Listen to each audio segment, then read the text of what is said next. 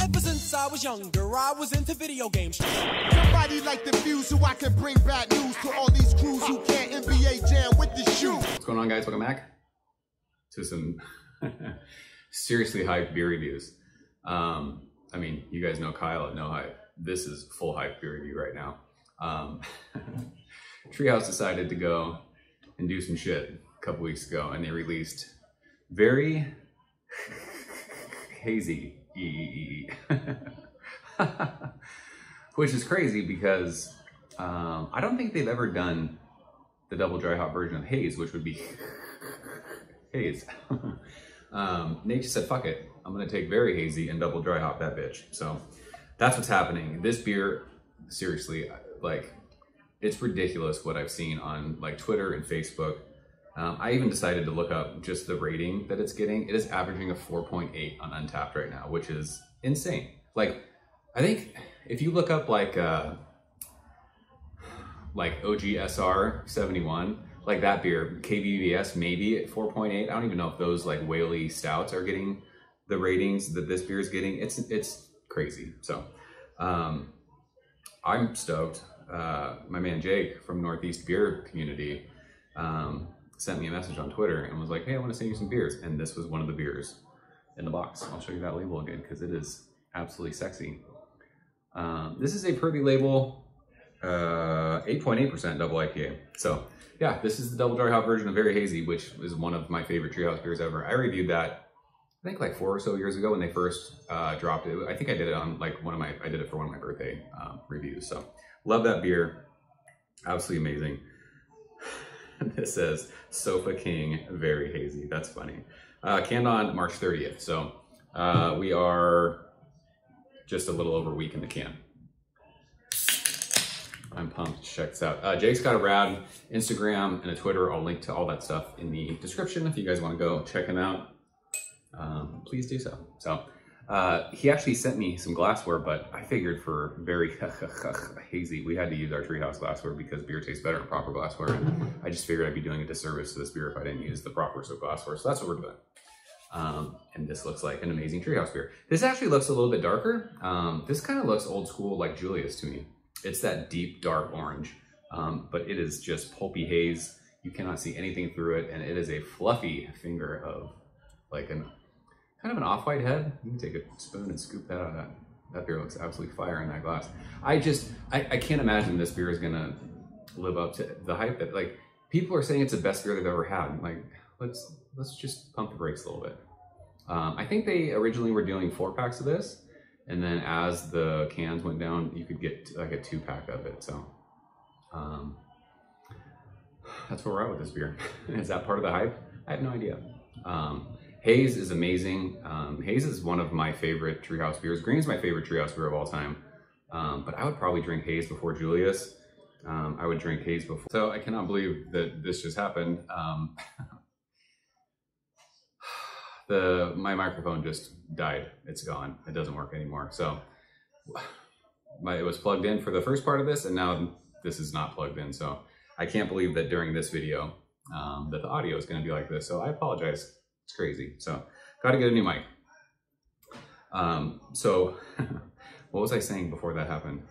I think I was saying there's no way, I'm just saying I don't think there's any way that this beer could live up to the hype that people were saying this beer is. So there's only one way to figure it out, and we're going to drink it. So I don't know how long we are into this video. We haven't even smelled it or tasted it yet. So let's show our fat nose in it. I can smell it from here.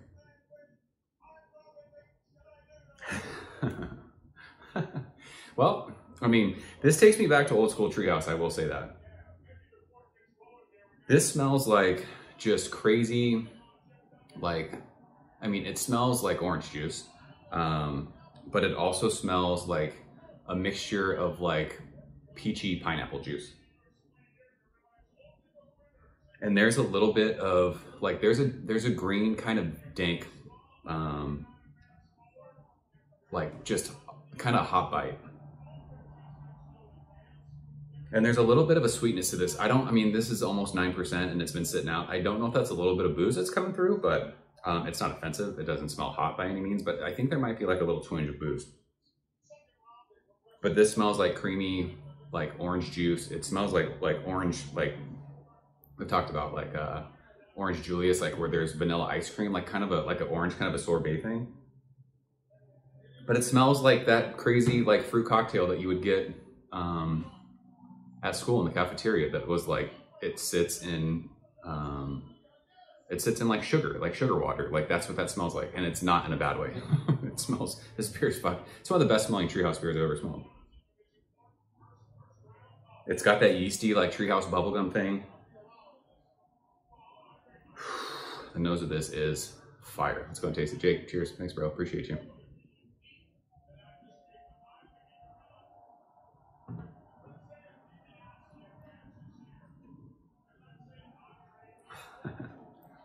It's pretty good.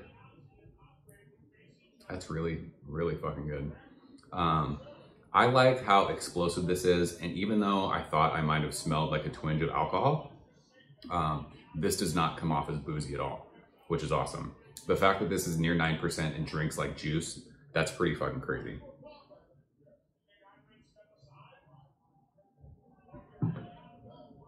It's intense orange juice, it's intense peach juice, intense like, there's even like a stone, like, it's like, it's not like straight peaches, but like even like kind of apricot-y maybe, like some sort of stone fruit that's not just peaches.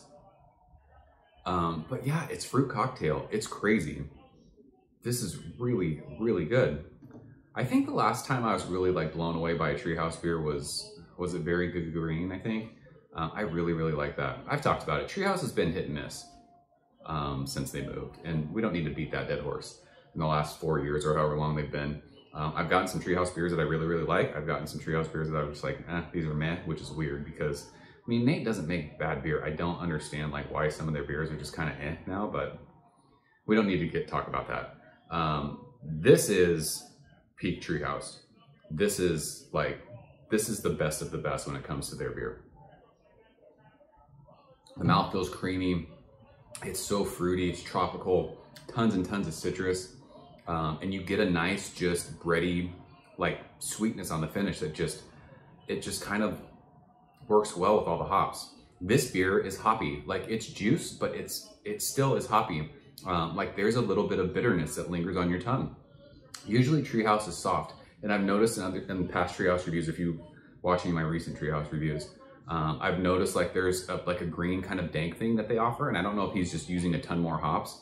This, you can tell there's just a shitload of hops in this beer.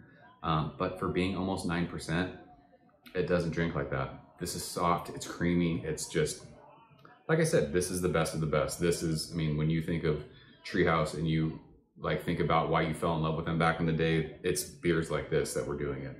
This beer is absolute fire. I mean, listen, is this the best hoppy beer I've ever had? I don't think so. I mean, is this the end all be all? No, but if this was the only beer I could drink forever, would I be happy with that? Of course I would. I mean, I have, you know, a fridge full of this, like, it's just erection inducing even thinking about it. But I mean, behind limited releases like this, like one-offs, there's gonna be a ton of hype. And I mean, does this beer live up to the hype? Sure, but this isn't the best beer of all time, and that's fine. This beer is I mean, you'd be hard pressed to find beers better than this. But this isn't something where, I mean, I saw people selling these, I think for $100 a can, like, go fuck yourself doing that. That's stupid. But this is, I mean, like I said, this is as good as it gets with Treehouse. This is absolutely fantastic. I love this. I wish I